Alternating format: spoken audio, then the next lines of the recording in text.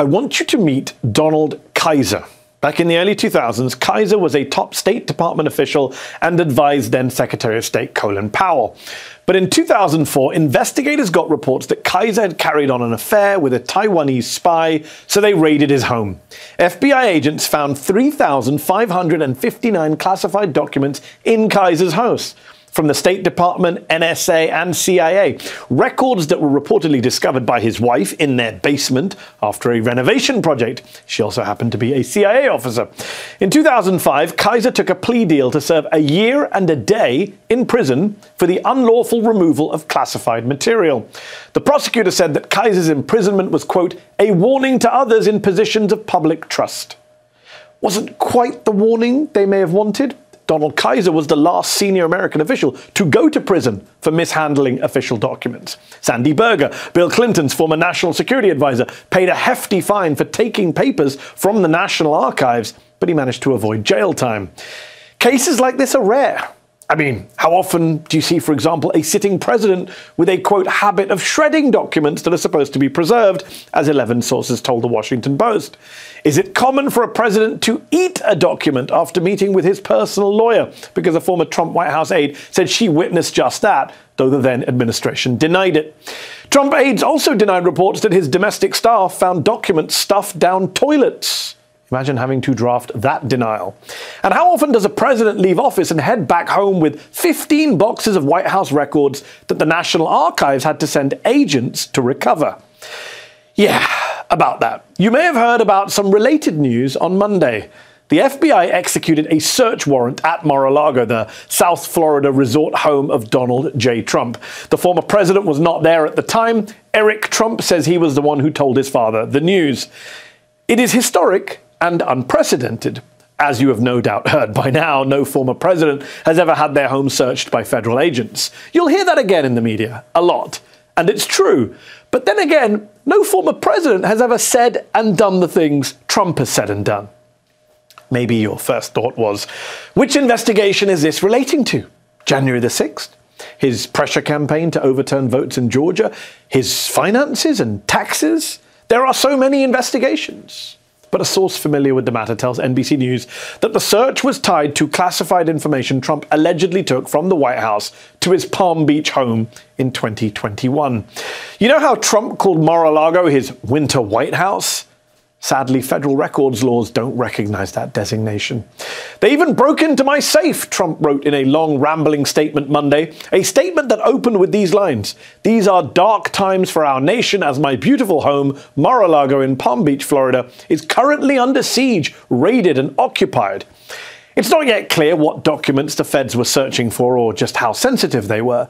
And you know that if there's one thing conservatives take seriously, it's public officials like, I don't know, presidential candidates improperly concealing official documents like, say, emails. For what she's done, they should lock her up. She's disgraceful. It's disgraceful. Truth will be suppressed no longer. Yeah! Lock her up. Yeah! Lock her up. Lock her up. That's right. Yeah, that's right. Lock her up. Hold Democrats accountable, everybody, right? Yeah. Fire Fauci. We've got to investigate Hillary Clinton's campaign. Yeah. Lock her up. Lock them all up. The party of lock her up were not happy with federal agents turning up at the home of their hero. Conservative media lost its mind on Monday night. But when we get power back, it's time to hold everyone accountable. The military leadership, the civilian leadership, the civil service, those in Congress who've abused their power. There is no justification for sending 30 friggin' FBI agents to the former president's compound in Mar-a-Lago. This is the worst attack on this republic in modern history, period. The FBI right now is the Gestapo and use the appropriations process to choke down the FBI and choke down the Justice Department. This is a wake-up call for those in Congress to be able to use the tools at their disposal to defund the FBI, to ask the right questions, and to prepare for a church-style commission next year, if given a Republican majority, to dismantle the FBI into 1,000 bits. The party of law and order has had it with all of this law and order. House GOP leader Kevin McCarthy tweeted, "I've seen enough. The Department of Justice has reached an intolerable state of weaponized politicization." He then promised more politicization if Republicans took back the House and threatened Attorney General Merrick Garland, quote, "Preserve your documents and clear your calendar." I'm sorry, what was that? Preserve your documents? If that's not ironic enough for you, there was Marjorie Taylor Greene. Back in May, she attacked the Democrats as, quote, "the party of defund the police." On Monday, after the search of Mar-a-Lago, the Republican Congresswoman tweeted, and I quote, "defund the FBI." We'll have more on the Republican reaction and the violence it could bring later on the show. But already the conspiracy theories are blossoming. It's a fascist plot by Joe Biden. Except a Biden White House official told NBC News that the administration had no advance notice of the raid, and White House aides told the New York Times that they only learned about it on Twitter. That's how an apolitical law enforcement agency is supposed to work. And anyway, this news actually crowds out Biden's big domestic news as he signed the bipartisan CHIPS Act on Tuesday and prepared for the passage of the landmark Inflation Reduction Act. We'll have more on the sitting president later on the show as well. But so far this week appears to be all about the last president, who now could face real federal penalties for his alleged carelessness, shall we call it, generously, with classified material. If he is the target of the investigation, if he is charged and found guilty, like Donald Kaiser before him, he could face jail, fines, and even maybe disqualification from future office, at least in theory. Donald Trump may never be held accountable for the alleged obstruction of justice outlined in the Mueller report, or for begging other countries to send him dirt on his political enemies. He may never be held accountable for alleged hush payments to porn stars, or for trying to overturn an election and fomenting the first mass assault on the US Capitol since the War of 1812. But maybe, just maybe, he could be held accountable if he broke the law on official documents, and maybe, outside the right-wing media bubble, tens of millions of Americans are okay with that. Joining me now, Asha Rangappa, former special agent in the FBI Counterintelligence Division, now a senior lecturer and assistant dean at Yale Law School, and Kim Wehle, law professor at the University of Baltimore Law School and author of How to Read the Constitution and Why. Thank you both for joining me. Asha, let me start with you. As a former FBI agent, how big of a deal is it to have the Bureau execute a search warrant at the home of a former president, enter his residence, open his safe? How significant is this in American history?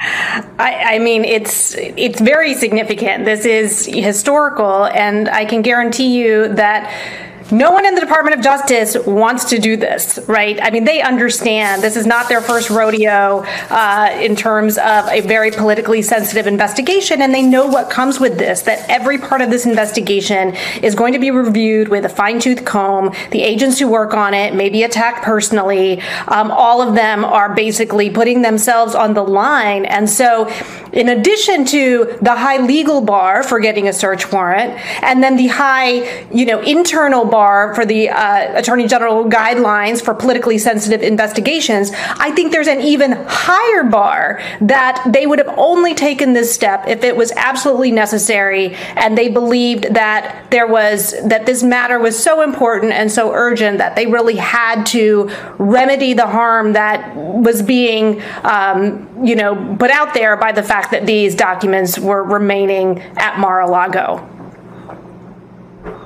Lawyer Mark Elias drew our attention to a rather important point on Twitter. If someone is convicted of destroying or concealing federal documents, they can theoretically be disqualified from holding public office. But how real is that a possibility for Trump, do we think, at this point? Well, this has never been tested. The only Supreme Court case that I could find that was relevant was from 1969, and it involved wrongdoing by a member of Congress, and the Congress tried to not seat that person. They wouldn't pay him. The sergeant at arms was not going to let him in the building, and the court said, listen, the qualifications for office are in the Constitution, and in the Constitution for the president, it just says that he has to be, or she has to be, a citizen of 35 years old or older and have lived in the United States for 14 years. So I think that would turn into a major constitutional battle. But of course, as you indicate, it is there. in that statute, there is also in the 14th Amendment a provision that expressly allows the United States Congress to pass a law forbidding someone from sitting in office if they participated in an insurrection. Of course, that's different from what we're talking about here with the Presidential Records Act. And it isn't, because all of these things are potentially related, right? It's a very large place that they searched. We have not seen what's in the warrant. And just for viewers to remember here, it's not just the Department of Justice, Merrick Garland, Trump's nominee for FBI Director, Christopher Wray. It was also a federal judge and the Fourth Amendment. Those are the hurdles that had to be overcome to justify the action yesterday. Yeah. It's very sad there's so much misinformation out there about it. So, Asha, in terms of misinformation, you have the right wingers. We played some clips from Fox and others going on about, the FBI overstepping its bounds. You have Lauren Boebert, Congresswoman, calling the FBI the Gestapo. You have Marjorie Taylor Greene saying defund the FBI. Things that only the left used to say in the past about the FBI. Now the right is jumping in on the anti-FBI bandwagon.